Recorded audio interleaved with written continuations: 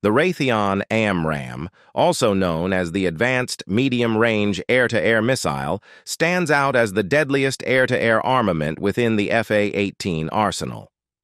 This missile can be deployed from a considerable distance, even in adverse weather conditions or during nighttime.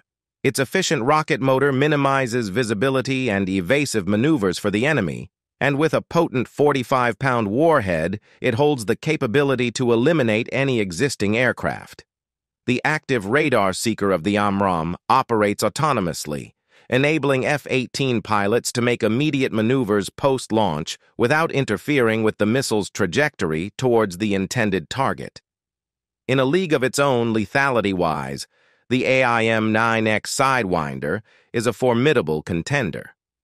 Tailored for shorter distances compared to the Amram, the Sidewinder flaunts a tracking mechanism with a 180-degree periscope-style infrared seeker, allowing it to detect and pursue targets effectively. The AIM-9X is dubbed the Sidewinder due to its vectoring rocket motors, enabling it to execute precise right-angled turns.